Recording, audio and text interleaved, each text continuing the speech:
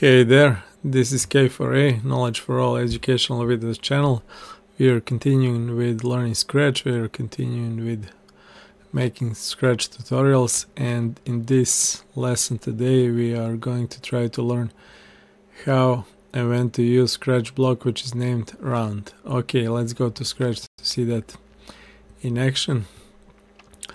Internet is a little bit slow today, but I think we will make it, and this lesson should be relatively short. Okay,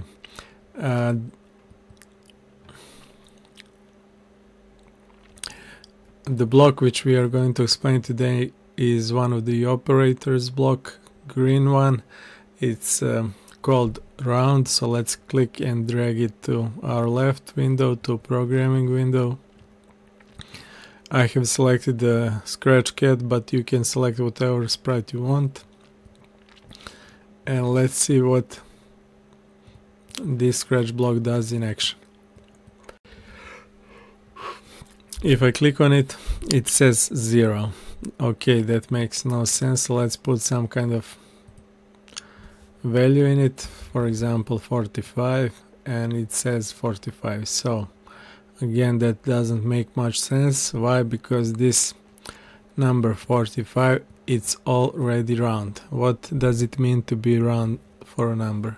It means it's a whole number. It doesn't have decimal point here and some kind of other value here, like something like that. So you see, if I click now it says 46.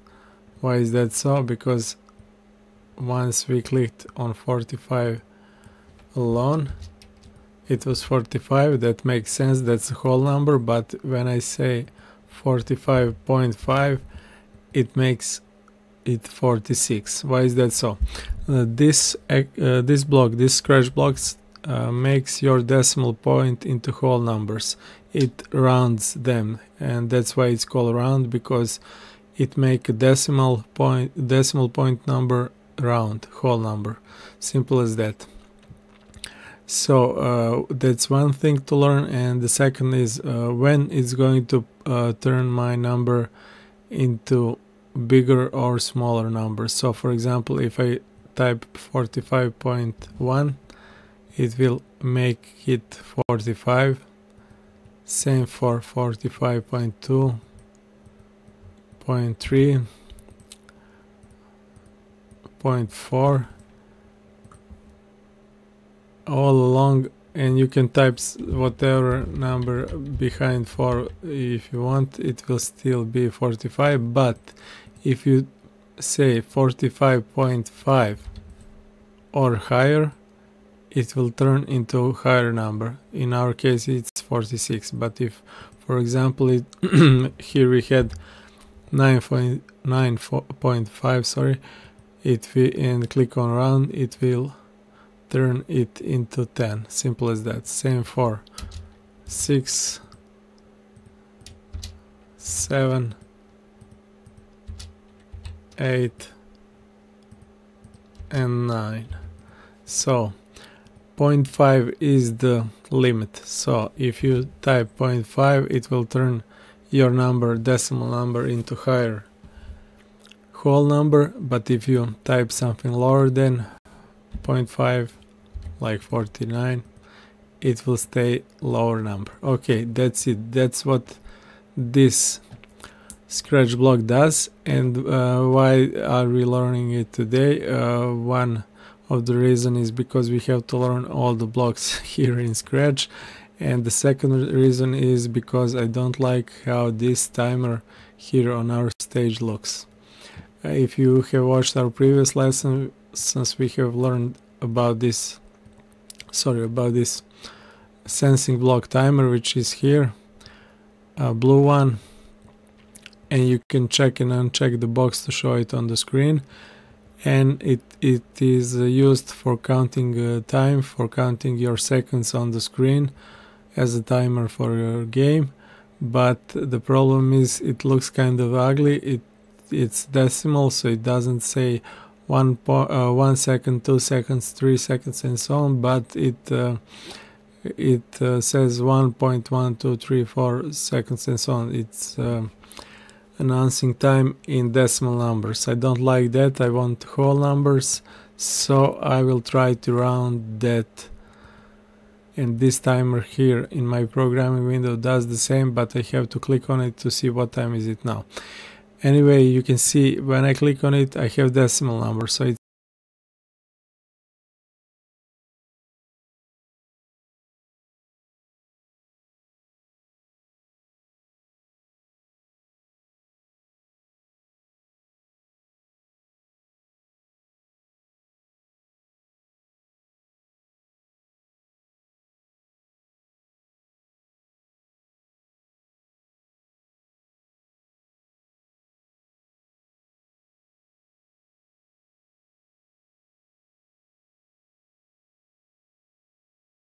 now is 50 seconds, 0.1831, 54.687, 57.164, and so on.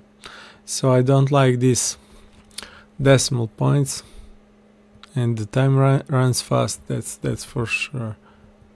I don't know if these are seconds, maybe a little bit faster. We will check that out later.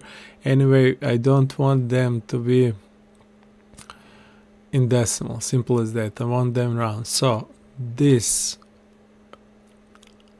scratch block is built-in variable. If you don't know what variable is, check out our previous video, and we are going to put it here into round block. Simple as that. So now when I click on it, it says I will reset it here now, and it says 1, 3, 4. It's a little bit faster than seconds probably, but anyway, it's round. That's what I wanted. We have a round timer now, which looks great, but I still don't have it here on our stage. Why is that so? Because I can check it or uncheck it here, but this is just for my use here, just for my testing. As we said before, I can test all those scratch blocks here without attaching them into my code, but now I want them to be visible on the screen, and that's why I want to show it on the screen and use it 24/7 all the time. Okay, if you have followed our previous lessons, you probably have a lot of code here for the cat, and one of the code block which we can use here is say block, which we have already here in our forever block. So just click and drag this round timer here into say, and I think it will work. Yeah, so you can see this is one of the ways to show this timer on the screen. The cat will now count the time all the time through the game. I will probably delete it later because I don't need it, but for this lesson, not to make it too long, it's more than good enough for this video and this scratch block. So we have learned how to round numbers, decimal numbers. We have learned that 0.5 is the limit, is the which will change your number to higher value, and we have learned how to round the timer, which is great. And I think it's more than enough for this video. I will stop it here, and that's it. And I hope I will see you in next lessons and next videos. Until then, keep on learning, keep on scratching, and keep on sharing your knowledge. Bye for now.